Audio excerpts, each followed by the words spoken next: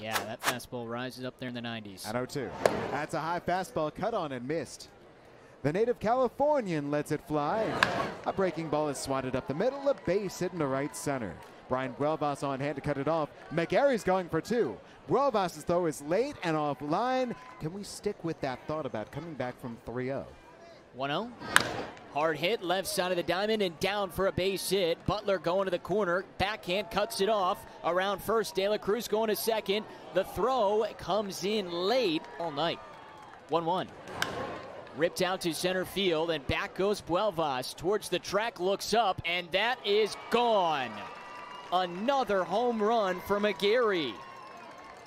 It's his third of the series and his 11th of the year.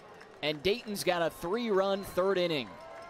There's a woman sitting out there on the view, Adam, and she's put her hand to her heart. She got the surprise of her life as that ball landed beside her.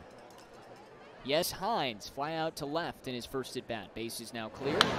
Lifted out to left field. Butler goes back towards the track. That's off the wall, and it caroms away from Butler. Headed to second is Hines with a double. He throws. A fastball is sent high and deep to center. It is on its way, and that ball is long gone. I mean, long gone.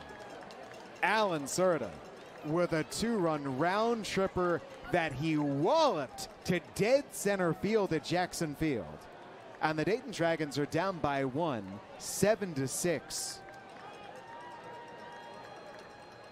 These home runs are taking a tour of outs.